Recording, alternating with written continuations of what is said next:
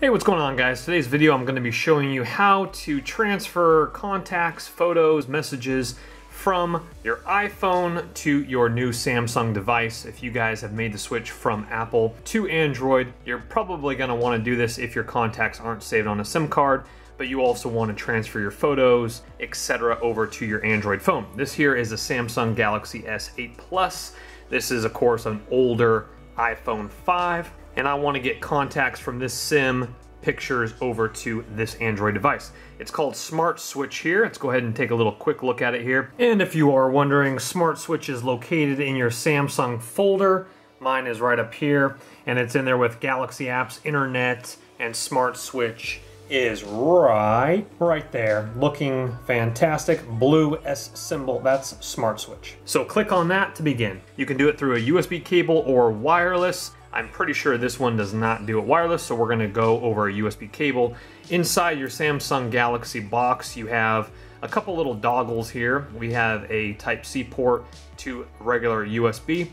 We're gonna go ahead and shove that in the bottom of the S8 Plus, and then we're gonna take my lightning cable, put it into this portion, the USB, into lightning port here, and we'll proceed forward. Like this here, and now, a little quick message popped over here, and now we're to this little screen here. So it says pop-up message will appear on the iOS device. When you see it, tap trust.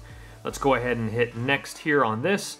iOS over to Galaxy, couldn't connect, tap trust. So we got to come over here. Let's go ahead and hit that. See, as the iPhone says trust this computer. Let's go ahead and hit trust here. All right, we've hit trust. Let's go ahead and come back over here, hit next. Now it's connecting to my iOS device again.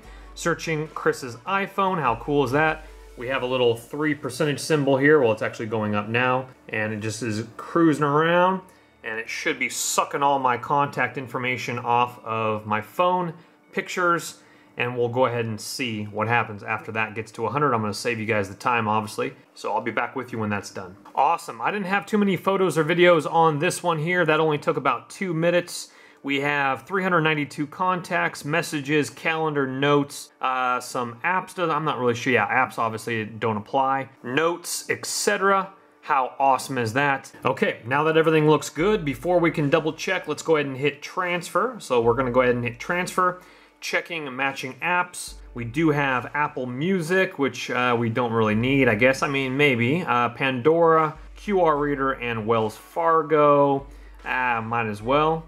Install. Let's go ahead and it's preparing. Contacts, check. And now it's transferring message, check. We got notes, so it's kind of going off of these different things here, transferring, kind of going down the different ones here. Some music, photos, documents. You guys get the idea. It's transferring back and forth. I'll go ahead and be back with you in a moment. All right, I've taken out my USB cable down below here. It says you're all done. I've transferred over 61 megabytes of information. So let's go in here and take a little gander here, make sure it worked. Awesome, guys. It transferred over all my contacts from my iPhone to my Samsung Galaxy S8 Plus. Now let's check the photos. Awesome, guys. It has transferred all my photos over as well, and this is looking absolutely fantastic. So that's the easiest way to transfer over your contacts and photos with an iPhone to a Samsung Galaxy 8 or 8 Plus. And it might be very similar to other Droid devices, but because Samsung Galaxy S8 and S8 Plus give you these little toggles, it makes life very, very simple. You guys have an awesome day. Stay tuned. I got a lot more videos in the books coming your way, so subscribe to that channel so you're always up to date with the action. You guys have a good night. Bye-bye.